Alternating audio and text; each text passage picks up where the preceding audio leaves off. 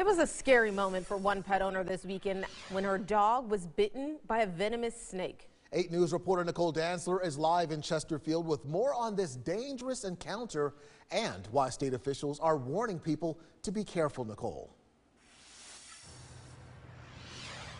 Deanna Eric, one woman says her dog was bitten by a copperhead snake on Friday night in her backyard. And now her neighborhood is on high alert as more people are finding snakes nearby. Jennifer Cale knew time was running out when her dog Bella came inside with a bite on her face. She's actually spitting up blood and was frothing at her nose. Then she started breathing really heavy. Bella was taking her nightly walk in the backyard when she jumped up and started whining. Cale noticed 2 bites on her top lip and inside her bottom lip. That's when she rushed her to the emergency vet.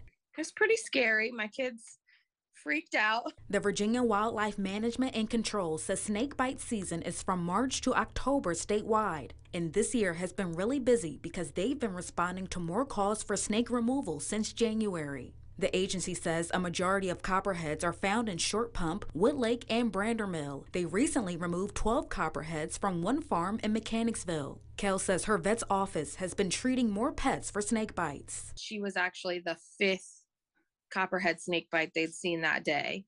If a venomous snake bites your pet, doctors say to immediately take them to the emergency vet for treatment. Meanwhile, Cale and her family are going to be more cautious before heading back outside. I think we're just going to keep our eyes open. I'm going to keep my grass cut really low for the rest of the season. And wildlife officials say if you ever encounter a venomous snake, make sure you stay away from it and call them so they can take it away. Live in Chesterfield, Nicole Dantzler, 8 News.